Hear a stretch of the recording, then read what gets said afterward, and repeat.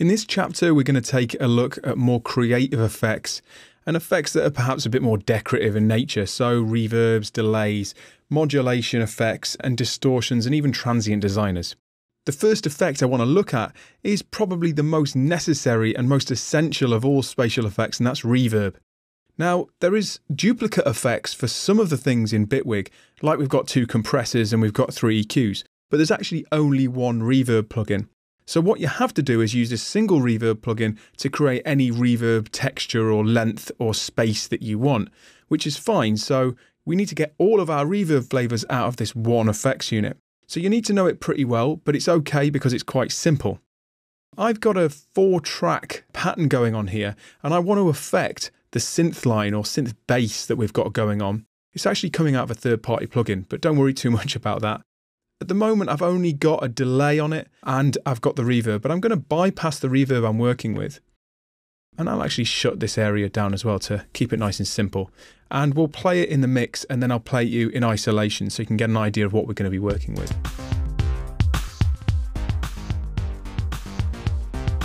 So there's just some drums, some percussion,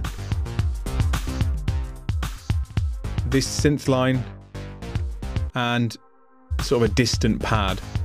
Okay, so this synth line is working pretty well for me, but I want to be able to make it a bit more spacious and a bit more epic. Maybe even just in sections of the project once I start sequencing it. But I'm going to need to use reverb. Now I've programmed a reverb here, and what I'm going to do is show you how I got to it, and then I'm going to show you how we can change to something a little shorter and what we have to do to make those changes. So let's engage the reverb. And you can hear this adds sort of a high sheen, a stereo width, and a more epic effect to the whole line. And that's after the delay, so it's affecting our delay as well. Of course, we could shift it around, and then the delay would affect the reverb. But I think it works better the other way around. Okay, so let's take a look at the effect itself. There's actually 2 main sections to the reverb in Bitwig.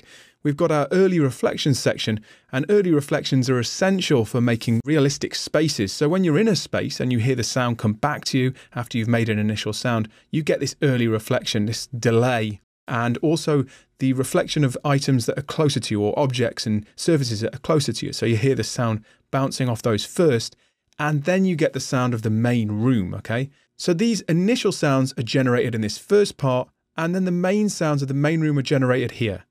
So you can sort of decide how they're mixed using this mix control of early and late reflections, and what size the early reflections are, room or hall. We've actually got a room size early reflection and then quite a large reverb time to make sort of a hall sound. Now the diffusion is going to decide what sort of materials are in the room. So more diffusion, harder materials, less diffusion, softer materials. And then we've got like an EQ, so we can take all the bottom end out and we can add high end or remove high end. And we've got a crossover point, and so we can decide where those frequencies are at. And then we've got a master reverb time, and we've also got a mix control and a width control here.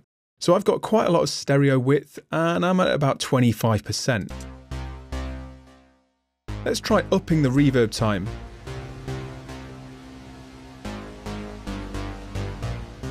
And let's try changing the early reflections.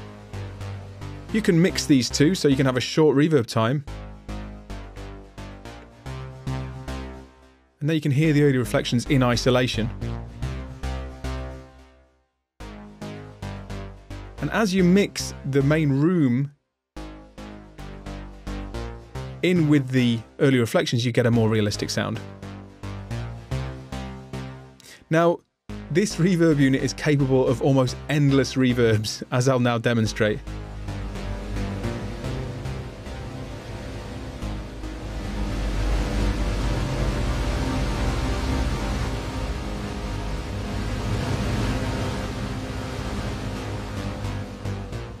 So you really can create everything from tiny ambiances. Let's demonstrate that now.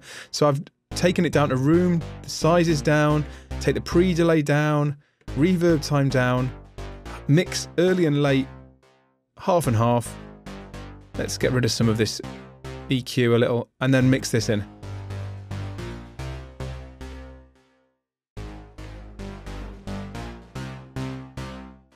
So that's almost like a space ambience, just like a small space. And in 2 or 3 moves, you can go from that to huge, endless spaces. So this is what I mean about Reverb Flavours. That's why I've titled this Reverb Flavours. This reverb unit is capable of everything from tiny ambiences to massive, endless creative sound design, soundscape effects. So you can really get everything out of this reverb. And this is really the trend these days, that algorithmic reverbs are now becoming all-in-one tools, and you don't need 4 different reverbs for, you know, some for rooms, some for spring, some for this, some for the other. This will do everything you want it to do.